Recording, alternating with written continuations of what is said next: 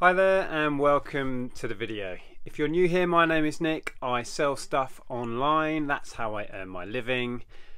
I'm a reseller. I buy secondhand mainly and sell it for profit. And in this video, I'm just going to talk about, you might be able to see behind me, this massive collection of audio cassettes. Here's a good example. One of the better ones. Pink Floyd Dark Side of the Moon, and I wanted to talk about, is it worth it?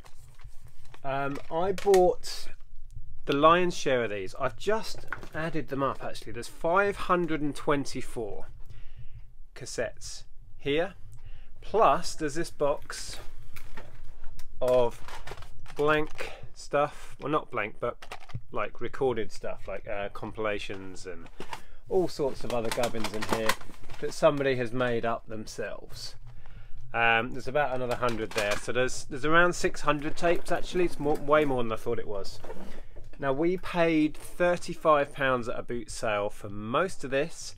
I then bought another bag of about 50 odd for a £5 at a yard sale. So this whole lot that you can see behind me owes me £40.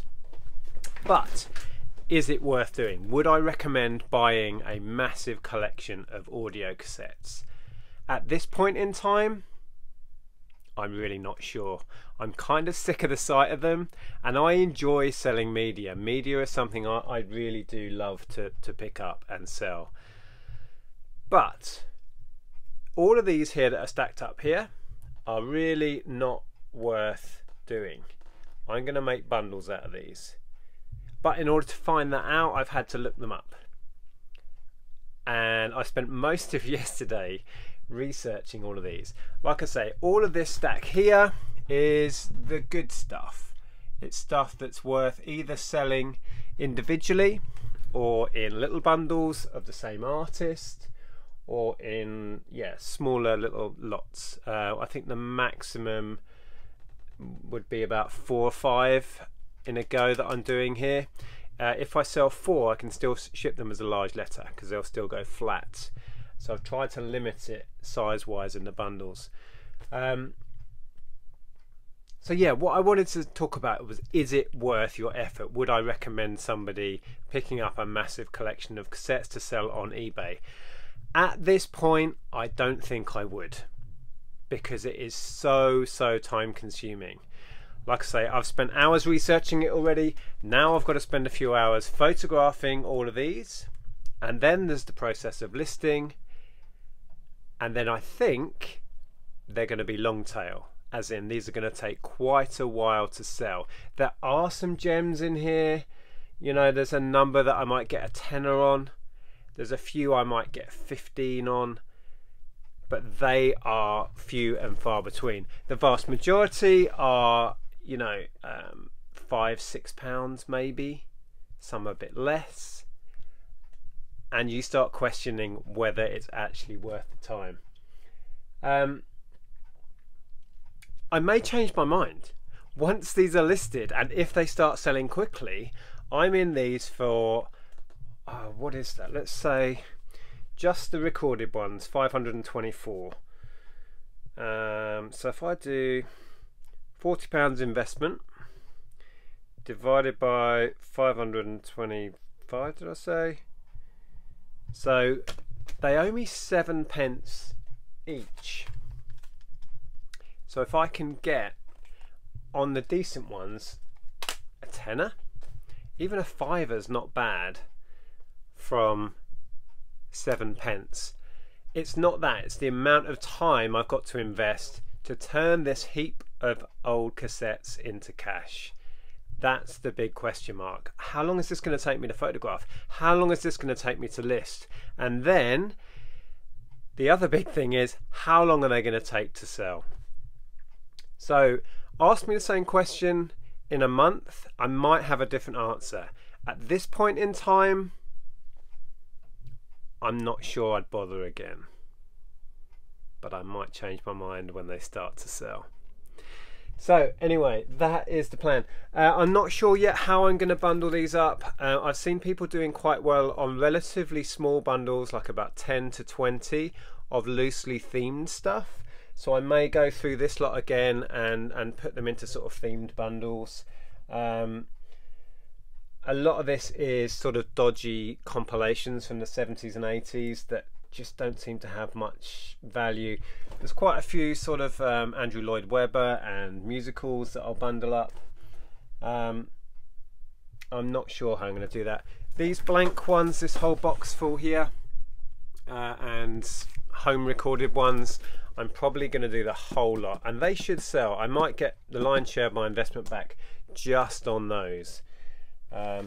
We'll see. But for now, the task is, for the next few hours, I'm going to go through this mountain of about 200 odd and take the pictures. And then I've got to list it all. See, this is where I'm at. This is why right now I wouldn't necessarily recommend this, because I am now sick of the sight of these. One thing that I quickly wanted to share with you and ask if anyone's ever dealt with something like this before are these. I've got a few, well there's 6 here, that look like they are from studios, like recording studios. Well, these are actually branded as Abbey Road, which is quite exciting in itself. This is Saxon Live. So I'm not sure what these are, whether these were made as demo tapes from recording sessions. I mean, it could be that this is a real rarity, you know. So that's Saxon. I think I've got another Saxon one. Yep, look, Saxon. This one says, well, it looks like it's an album's worth. So I'm going to do some research on that and see if these tracks exist on an album, or if maybe that's something special. I don't know. I don't really know how it works with these cassettes, whether this is how the studio engineers would give the bands the day's rough takes or something to take away and have a listen to. I don't know. So there's those two, and a third Abbey Road one, which is Susie DeMarchi. Now, I did Google that lady. She was a recording artist. I believe she was Australian. And this has on it Young Heart 7-inch and 12-inch. So it looks like maybe there's 2 versions of a track that they've got on there. So yeah, it seems to me like these are perhaps, as I was saying, your sort of takeaway at the end of a session, take away with you and listen to at your leisure, or take to the record company. I don't know. We've got another one here which is EMI America, John Waite, These Times Are Hard for Lovers, 5 versions. So we've got 5 different versions of the same track on there. I don't know. EMI America Recordings Library Department.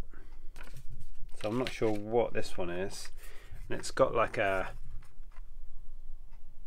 little typed label on it there, look. I don't know. I've never dealt in this stuff, so I don't know quite what to do with these really. And then we've got this one, Mayfair Studios, Climby Fisher, a band I do recognise the name of from the 80s, Keeping the Mystery Alive, 12-inch edited master. So this is quite exciting. Can you see that there? From 1987. So that definitely has come from this Mayfair Studios, and it's the master of a 12-inch version of a track. And again, it's got a little typed label on there on this TDK tape. So that, I don't know, what do you think? Worth lots of money? Rare? Not? That's a really nice thing, I think. And the last one is Utopia.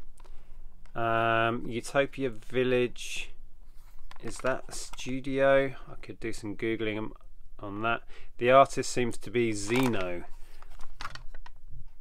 on this, and I did Google Zeno and I did come up with an artist, so it might be them. Love Will Live 7-inch mix, Tim Palmer. So I don't know. So those are interesting. There was 6 as I've just shown you. I really think the Saxon ones and potentially that Climby Fisher could be little gems. They could be really quite special, depending on whether the music on them was ever actually released. Yeah, could be huge collector's market for those. Don't know. Let me know if you've had any experience with these, or you have more idea of exactly what these are. Yeah, I'll be really interested. So there we go. More research required. Anyway, just a quick one. I hope you found that interesting.